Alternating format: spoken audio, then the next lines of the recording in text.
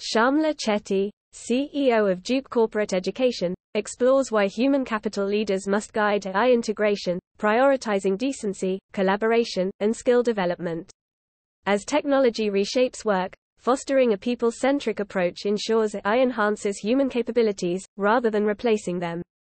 In the dynamic landscape of artificial intelligence, AI, the potential for fueling annual GDP growth and fostering positive societal impacts is immense.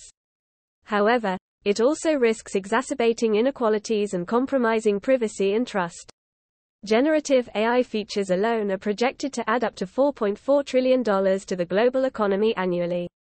Companies need to consider not only the value of AI to their organizations but also how AI will disrupt their workforce. Human capital leaders can't leave the questions around AI just to data scientists or technology teams. We as leaders and experts in human capital own this conversation, and it's our moment to claim it. Here, I share how human capital leaders can work to ensure AI enhances human capabilities rather than replace them.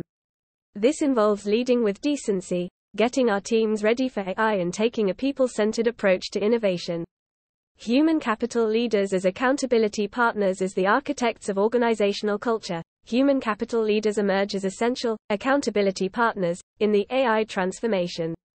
This proactive role involves ensuring that people remain the focal point, safeguarding against the dehumanization and displacement of the workforce, and steering AI towards enhancing human potential. Beyond IQ and EQ in leadership, the role of business leaders is evolving dramatically. Edelman's 2024 Trust Barometer highlights that business is trusted more than governments and the media, meaning there is a responsibility to act with care. While traditional leadership traits include intellect, IQ, and emotional intelligence, EQ, the current landscape of rapid innovation demands a third crucial trait, first coined by former CEO of Mastercard, Ajay Banga: decency, DQ.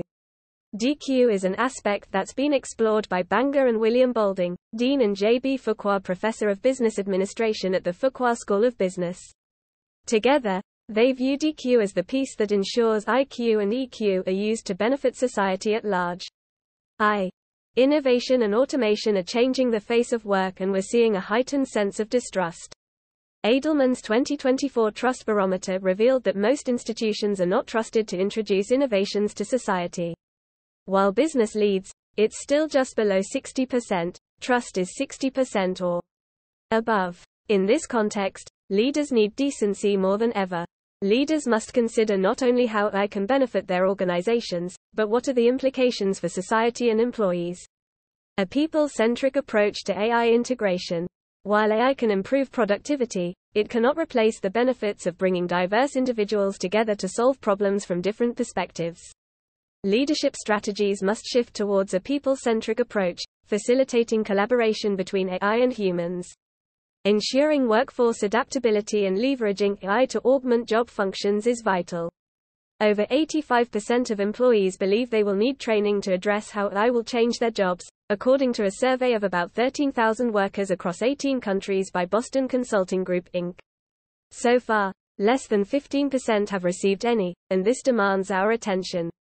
Another key issue with AI is that it is inherently biased and acts on pre-existing information, meaning it can't account for future uncertainties. Proactive skill development, with a focus on critical thinking, becomes essential for staying ahead of the curve and effectively managing emerging risks. Safeguarding against the perils of AI.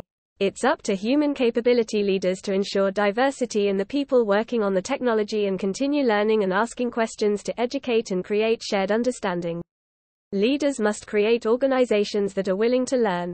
Edelman reported that when people feel in control over how innovations affect their lives, they are more likely to embrace them, not resist them. Employees should be brought along on the journey and encouraged to share how AI can assist them in their roles while working within a set of guardrails that the company sets. We need to devise policies and standards for using AI in the workplace. The borderless nature of AI means regulation and questions of accountability are difficult, so businesses and governments should work closer together to ensure the safety of this technology. Human capital leaders, by fostering decency, collaboration, adaptability, and skill development, can shape a future where AI aligns with ethical principles. The goal is to create a symbiotic relationship between technology and humanity, where AI elevates productivity without overshadowing the core values and creativity that make us human. By Sharmla Chetty, CEO of Duke Corporate Education.